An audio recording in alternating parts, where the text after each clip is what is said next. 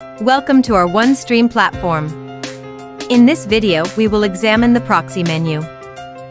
Let's take a look to see what proxy gives us. Proxy can be used to when you don't want clients to see your server.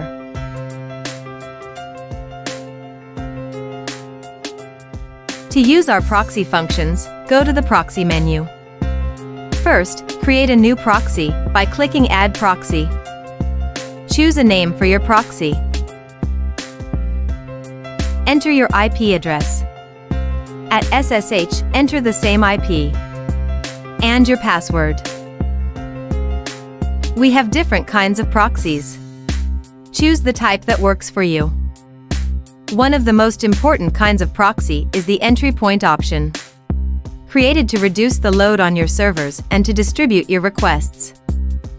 This option shows all your servers, so you can choose the ones you want to distribute your requests. We recommend for the servers to be VOD or TV archive. We don't recommend them to be streaming servers. We recommend that the main server to be the one who has static and for his weight to be 1, so that you do not overload it. Another recommendation is that the other servers are to be distributed equally, depending on the number of clients and your opinion on which servers to handle the distribution of requests. The bigger the weight is, the bigger number of requests to deal with. Warning: this option is not compatible with groups. After being done, you save the new proxy.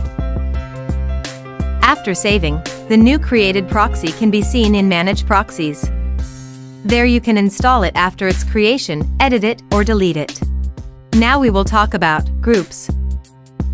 The best option to use for groups is one proxy to all servers. How it works is: the client connects to the main server. Then the main server forwards you to the chosen load balancer, passing through the proxy. There is only one proxy for all load balancers. You can create groups for proxies by Add Proxy Group. Enter a name and click Save. Then, the newly created group will show in Manage Proxy Groups. Enjoy!